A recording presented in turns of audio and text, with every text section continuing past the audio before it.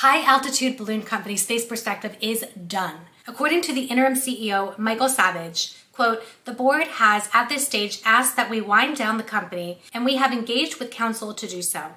This is an ongoing story over the past month or so that is still ongoing, but basically it comes down to Space Perspective ran out of money. They have two lawsuits, at least two lawsuits pending right now. The Space Coast Regional Airport has evicted Space Perspective because they owe over $90,000. And because Space Perspective doesn't have the money apparently to get their stuff out of the airport, they're also looking to repossess the items that Space Perspective isn't getting out of the airport with that eviction. The eviction case is said to be heard next week in Vieira here on the Space Coast. And then separately, an executive search firm says that Space Perspective hired two people that they helped them find, and Space Perspective owes them $29,000 plus interest for those fines. And it's not official yet, but I'm hearing word that Space Perspective employees are looking to sue the company. I'll talk about that more later. I want to jump back. Despite the name, Space Perspective is not a space company, and I know some of you are disagreeing with me right now, and that's okay, but here's the thing. Space Perspective is a high-altitude balloon company with a gondola, and that gondola was going to hold people inside of it and take them up to about 30 kilometers. The internationally agreed upon place where space begins, even though there's no firm line, but that is taken, just because we like round numbers, at about 100 kilometers. That's the von Karman line. And here in the United States, we use 50 miles or 80 kilometers. So 30 kilometers is well below that. Now, Space Perspective and other people who advocate for calling this space say that it's above most of the atmosphere, and you can see the blackness of space and the curvature of the planet. And yeah, I think that's great. It's a beautiful view. Although the atmosphere does extend beyond 100 kilometers, we're going with formal definitions here. So formally, it is not a space company. However, it was actually put under the same rules as spacecraft here in the Federal Aviation Administration, the FAA, in the United States. So that's what Space Perspective was working with. They were building their gondola to the specs of a spacecraft that would need to be licensed here in the United States. Space Perspective actually goes back a dozen years, and in 2012 is when Worldview was founded. And why am I talking about a separate company? I'll get to that. But Worldview was a high-altitude balloon company founded in 2012. In early 2013, I got an offer from one of the founders to put down a deposit at a heavy discount to be an early customer. And at the time I was a graduate student, so I had no money. But even if I had taken him up on that offer, I would not be flying today, because Worldview has pivoted. But they didn't pivot immediately. Their intention was to do uncrewed balloon flights and then also have a crewed version of those balloons. Now, if you go on their website, they pretty much scrubbed all mention of crewed flights, space tourism, any of that. But back in 2021, they actually made a big announcement and they hired someone specifically for space tourism, the Vice President of Tourism and Exploration. He only lasted a year, so I'm guessing they pivoted about 2013 or so, and now you will not see any mention in Worldview of space tourism. But that is how the company was founded. Right now, I think they just found that it's much more lucrative to do high-altitude Earth observation. You can probably guess why. There are certain customers within the United States government who will continuously fund that kind of effort. We're going to talk about whether there's a business case for high-altitude balloon tourism. The reason I bring up Worldview is because it was founded by Jane Pointner and Tabor McCullum. These two people have worked together. They are husband and wife. They've worked together on other projects in the past, and they founded Worldview with some other co-founders, and then they left the company. I'm not privy to know why they left the company, but there was definitely some internal disagreements. So they left the company in 2018. They founded Space Perspective in 2019. And Space Perspective was founded to do pretty much the same thing that Worldview was founded to do. High-altitude balloons, space tourism, and they were doing test flights here in Florida, but they wanted to operate globally. So last year in September, they did a test flight here on the Cape. A 550-foot tall polyethylene hydrogen-filled balloon went on a 6-hour test flight, ending with a splashdown in the middle of the Gulf. And you can fill in the blank which Gulf I'm talking about. Last year, they had a peak of nearly 140 employees. They were ramping up as they were intending to have crewed flights this year in 2025.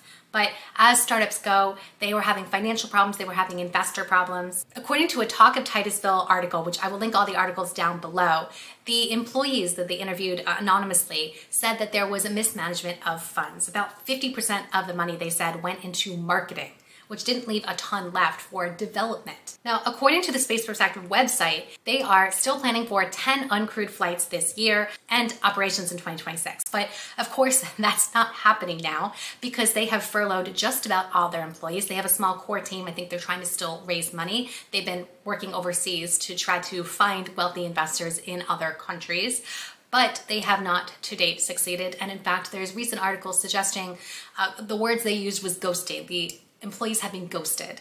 The employees are saying that the company putting them on furloughing them was their way of getting around a severance package in their contract, and also the Warren Act that needs a certain time in the state of Florida to tell employees when they're about to be laid off. So there are ongoing talks about whether or not the employees will sue Space Perspective for essentially firing them without warning and breaking that contract. Now, one thing that one of the employees said in one of those interviews was that the price tag of $125,000 was way too low. And that is where I completely agree, because for years I've known that that price was not going to get the job done.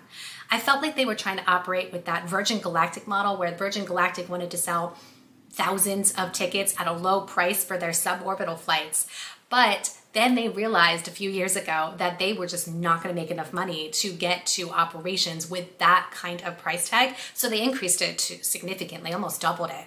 Space Perspective never did that. Space Perspective never actually increased their price, so it stayed super low. I don't know how many tickets they sold, they never said, but I can imagine that they just did not have enough funding coming in from those deposits, plus the funding coming in from investors, to actually make a difference when it came to getting this product to operations. So Space Perspective, unfortunately, is pretty much dead, which I honestly think is a shame, because even though it wasn't a space company, I kind of really loved the idea and I really kind of wanted to do that. I would, as much as I love rockets, I would also love to see just the calm curvature of the Earth for 6 hours, just chill. It seemed like a really nice idea.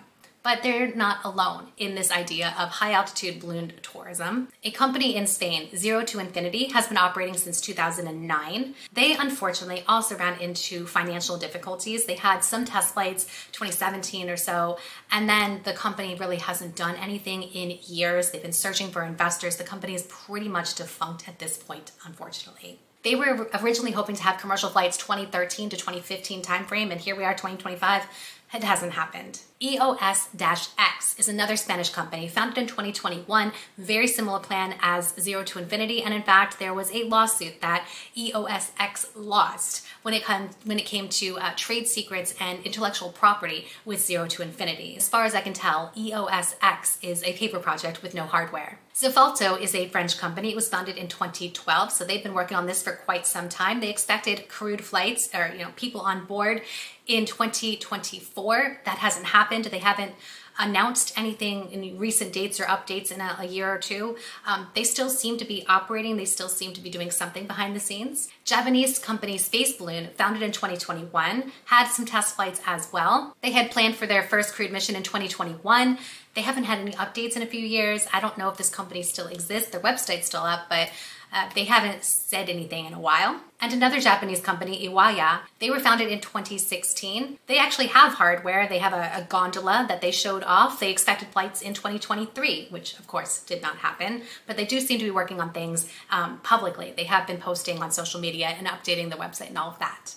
So you can see that there's a lot of interest in this concept, but not a lot of progress forward. No one seems to have figured out how to make this work yet. 4 years ago, I wrote a report on high altitude balloons, and through all my research and interviews with CEOs of some of these companies, I determined that this is a very difficult subject. This is a very difficult area to make money in. I gave Space Perspective the highest ranking in terms of who I thought would succeed, but even for them, I gave them under 50%. It was 40-something% likelihood of success, and all the rest were below that. So for all of these companies, the trick is having enough funding for as many years as it takes to get a prototype that is safe enough to fly people on board.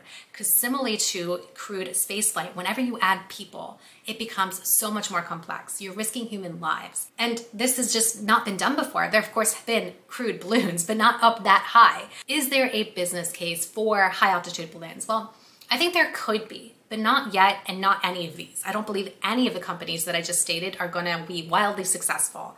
I do believe that they are building upon a foundation that will add to a base of knowledge that could contribute to another company, a new player that has a wealthy founder or a wealthy benefactor or government backing, like strong government backing, to get to the finish line and actually make this kind of thing successful. But is it operationally successful? Once they get to operations, can they actually make a profit from this? Are there enough customers? I think there could be. Time will tell how people view the concept of spaceflight, both suborbital and orbital, and whether there's enough interest built up that people are willing to spend the money on a high altitude balloon, and whether they would supplement their space tourism with high altitude balloon tourism or skip the space tourism and go with high altitude balloon tourism. I don't know, but if someone wants to fund me to do that study, that would be a very interesting study to do. I'm curious from you, would you take a high altitude balloon flight? Let me know in the comments. And I have previously looked at orbital versus suborbital space tourism. If you're interested in that, watch that video next.